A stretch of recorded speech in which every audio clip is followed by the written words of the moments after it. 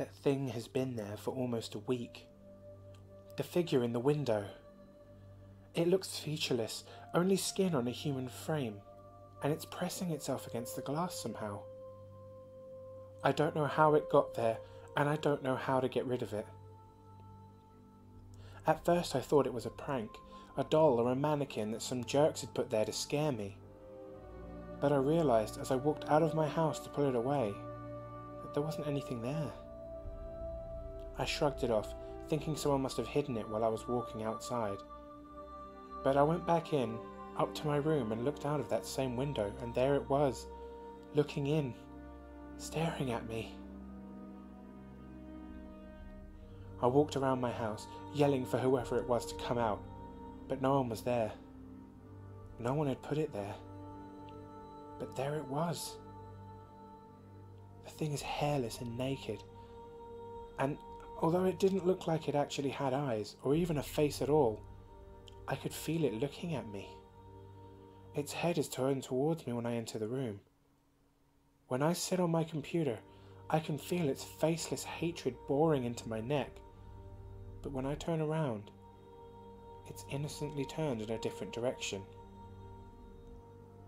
On Thursday, I decided to try and open the window, but it was stuck.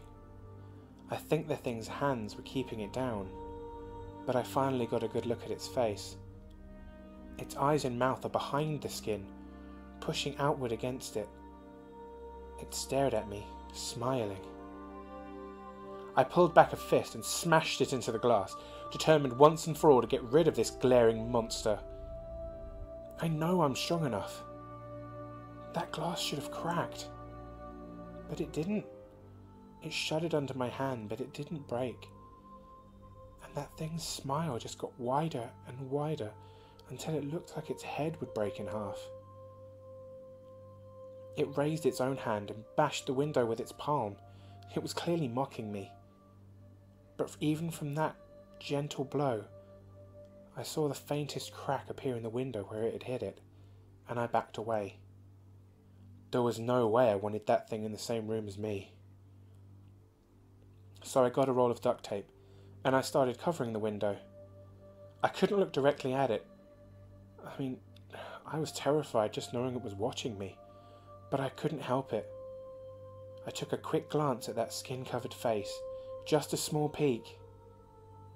It was angry. The menacing grin was now a gaping frown full of teeth. The skin had ripped away from its mouth, and I could see down its cavernous throat.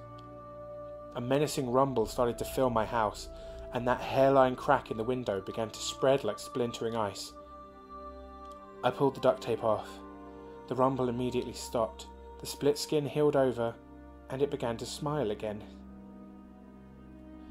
Now it's night time. The noise hasn't started again.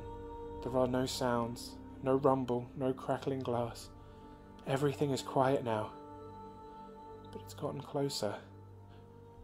I can feel its claws gripping the back of my chair. I can hear its skin stretching as it smiles.